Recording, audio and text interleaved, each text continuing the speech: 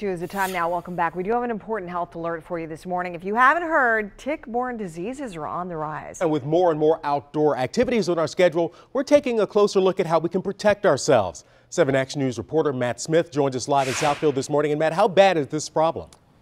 Well, Keenan, there is a new health report out that shows this is a growing problem, talking about ticks in our area. And as you know, tick-borne illnesses are on the rise. With tick season in full swing, Consumer Reports has advice on how to protect you from and your family from these blood-sucking creatures. While not all ticks carry the same diseases, at least one variety of disease-transmitting tick can be found in every state. Lyme disease is the most common.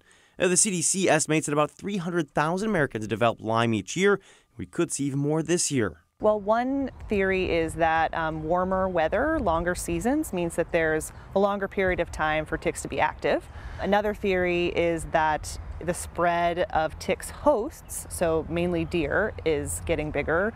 They're in more places, which means ticks are in more places, which means that we have a greater chance of running across them.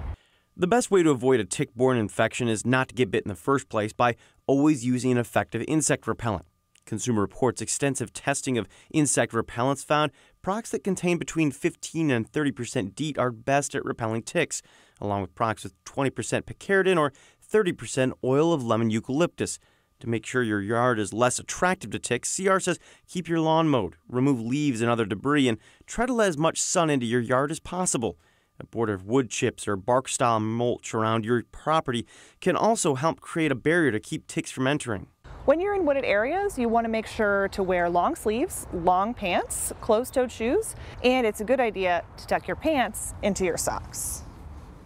Now, if you do find that tick, don't use fire to try to burn it out. That's an old school way to do it, and it doesn't work that well. You should be using tweezers. You got to pull it out using steady pressure, get the head and the entire body out. And here's one more thing. Coming up at 6:45, we're also going to be talking about other ways that you can avoid this and also how you can prevent it. One more tip for you out there: if you walk in and your clothes are damp, you should throw them in the dryer at least 10 minutes. It'll help with that heat to get any other ticks that are still hanging onto your clothes but might not have bit you, to get them off so they don't crawl over onto your skin and then bite you once you get back indoors.